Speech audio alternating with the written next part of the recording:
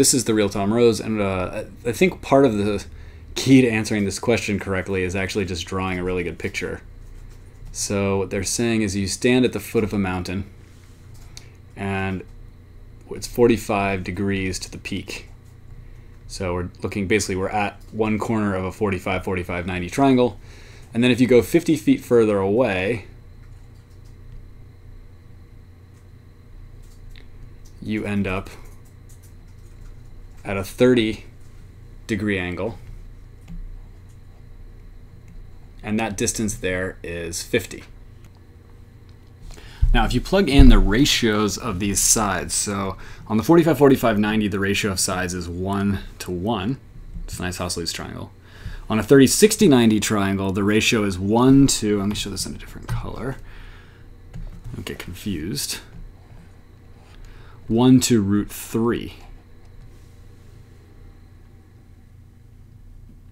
So this small side here, the 50 feet, right?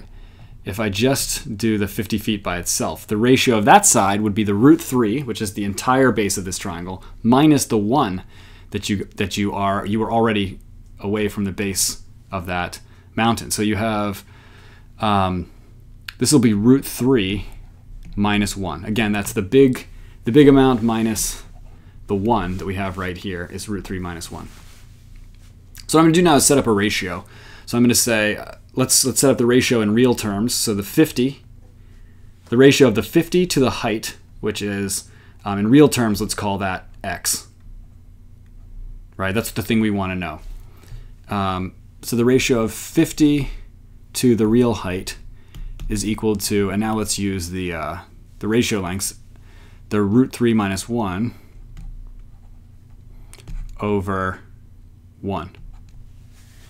So if you solve this for x, you're going to get